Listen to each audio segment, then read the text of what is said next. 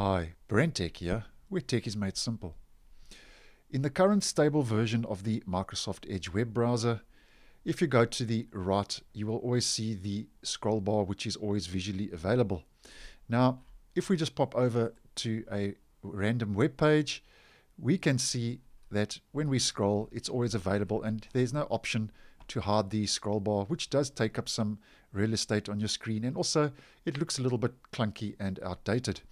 Now, if I just pop over to the Microsoft Edge Canary version of the web browser, which is a pre-release version used for testing and experimenting, you will see now that there is no scroll bar available on the right. Only when I hover over it does it appear, and I think that is a nice addition, as it just gives you a little bit more real estate and takes away, it just declutters things a little bit and gives things a bit more of a clean look. So Microsoft now is clearly working on a new scroll bar for the Edge browser, and it looks like they are obviously getting Edge ready for the look and feel of Windows 11.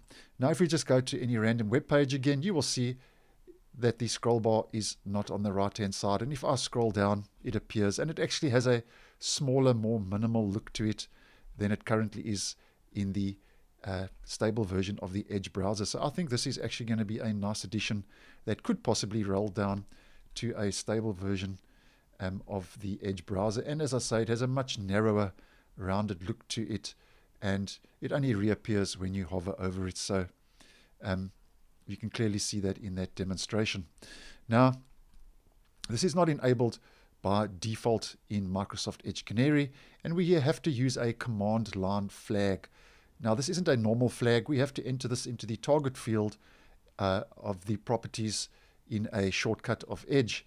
Now, how we do this is you just can go to any shortcut of Edge on your desktop or in your start menu. I'm going to use the one in my taskbar, and you just right-click that.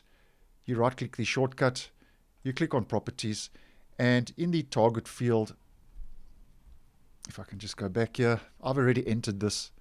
It's quite a long command line flag, and I will leave it down below in the description box. So if you want to try this out in Edge Canary, you can just copy and paste it in for yourself, as it's a bit too long to mention in this video. And then what you do is, in the target field, after the last original entry in the original target field, you leave a space, and then you enter the command line flag. So always be certain to leave a space, else this won't work.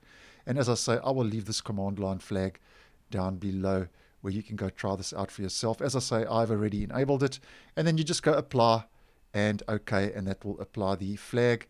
And as you can see, as opposed to how it currently looks in Microsoft Edge with that scroll bar always visible, in Edge Canary now with that command line flag, there is no scroll bar that is always visible, only when you start scrolling or you actually hover over it. So I hope you found this video useful. Once again, thanks for watching, and I will see you in the next one.